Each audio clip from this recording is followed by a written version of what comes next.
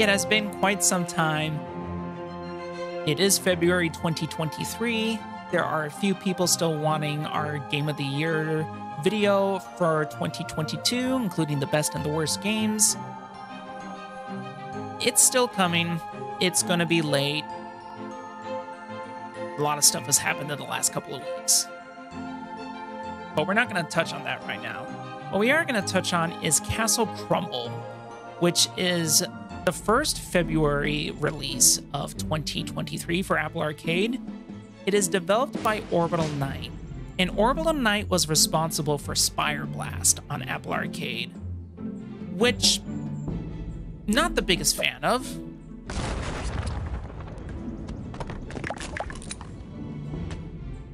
To be honest. This, I think, is a much better job, a much better outing at being a physics-based puzzle game. Spire Blast was very slightly physics-based, but it felt more like a traditional puzzle game with the color-coded blocks in that particular game.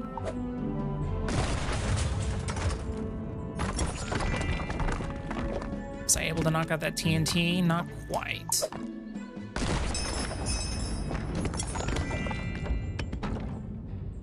I don't have many major qualms about this game. I think for what it is, it's relatively solid enough. This one right here is one thing that I feel is a bit, I don't want to say unfair, but it doesn't make the most sense to me. If you want to have an area of a level without any stars, by all means, go ahead and do that. For this area, there are no more minions or monsters to take care of. There is still a standing tower, but I already got the star. I feel like it makes more sense to allow that star to only be gained at the very end of completing that progress bar.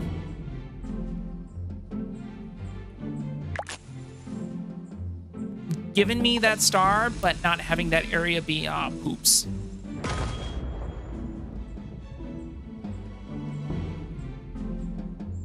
Let's see if I can actually... Let's plant a TNT right there, an explosive charge. Let's throw out this chain.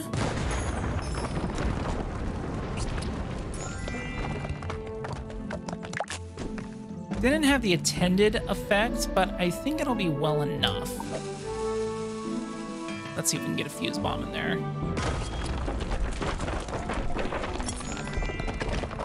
And then we'll see if I can take out this tower and get the 3 stars. And there we go.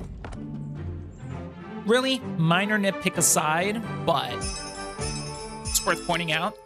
I will say, as a game, it's fine. I think you can do much worse when it comes to, you know, a tower destruction style game. Let's see.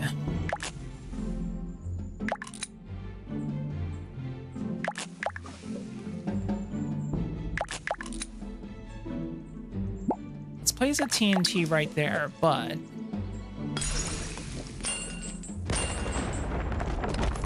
swing the chain. It's not gonna hit the TNT. Bummer. What happens if I hit this with a fuse bomb? Will I still get access to that fuse bomb?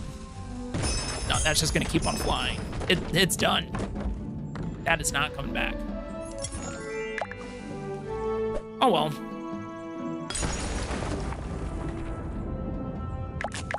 We'll do that, and we'll just plant some TNT. Plant one there, plant one there. Fire a fuse bomb. Take care of that.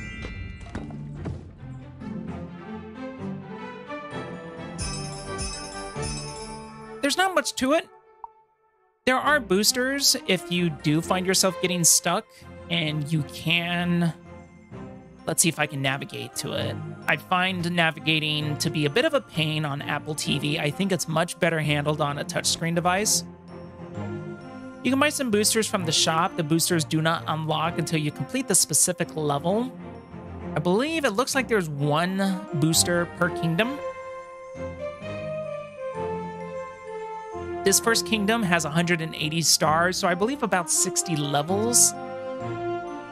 On average, it looks like for each kingdom. 4 kingdoms, 4 boosters. You don't really need the boosters. I find that these levels are fair enough that you can get by without them, but the boosters are there if you do need them. And aside from that, if we kind of take a look at some of the achievements here, you get an achievement for completing the kingdom if you complete a number of levels with 3 stars, buying boosters, destroying a barrier, feed your first sundew and see it in action, destroy 10 explosive balloons. Not much to it. And I'm actually going to have to find...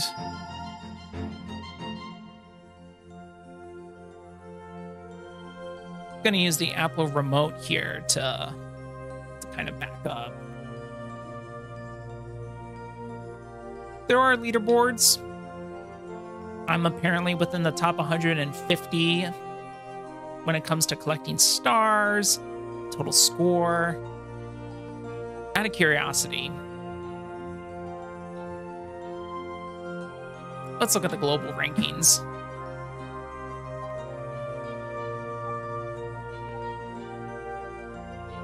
And it looks like it's gonna... Let's just do today. Looks like it's bugging out for the time being. But...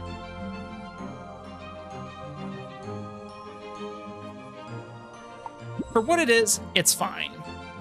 I don't think there's really much of anything that's been a runaway success or absolutely amazing on Apple Arcade so far. Pocket Card Jockey Ride On is a fantastic, great game.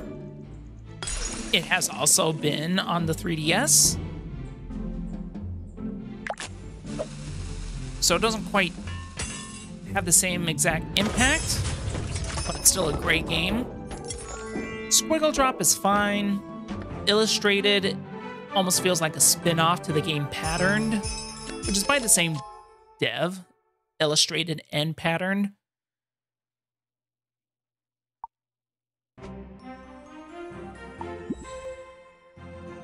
There's not really a banger yet, I feel like, for Apple Arcade this year.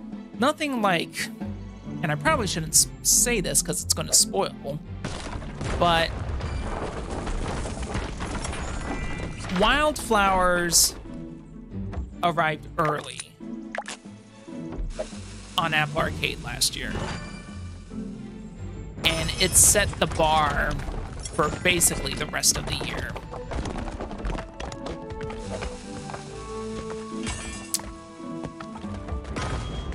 Shield messed me up good.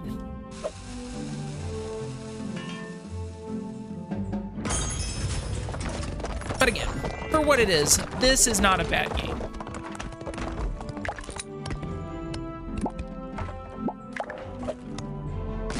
Certainly better than Spire Blast, but I did not enjoy that all that much.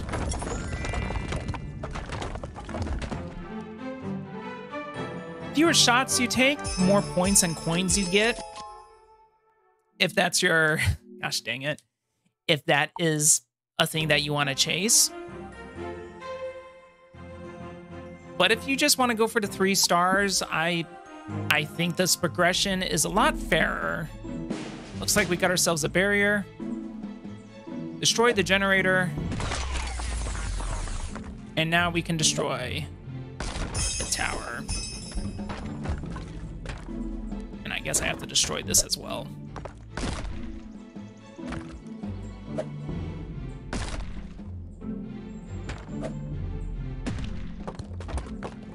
I will just wail on this thing as long as it takes.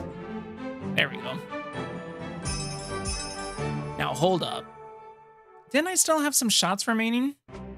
Or was I not paying attention and just firing with reckless abandon?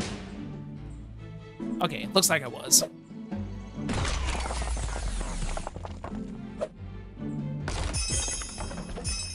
Looks like I was. So let's fix that.